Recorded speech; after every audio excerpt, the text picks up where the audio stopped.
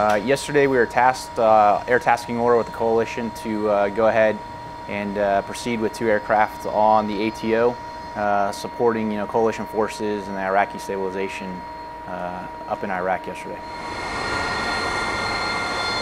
Yesterday was the first day that the Boxer was able to support OIR. So it's pretty unique that we are able to provide support from 2 different locations, especially sea basing for that. It's important. It just shows the flexibility that the U.S. Navy and the Marine Corps has to be able to provide the support. It's quite a bit of support. So you look at what came from the USS Boxer and what's coming from the Mediterranean.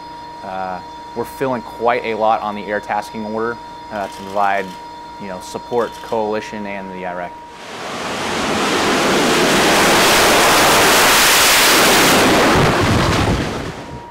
Strategically, I think it's a pretty important deal. Again, it just shows the flexibility that we have to bear, certain strengths from 2 different geographic locations. And then when you really bring it down to a micro level to the individual Marine or the sailor, it's nothing more than doing their daily job. They're just grateful they have an opportunity to do it.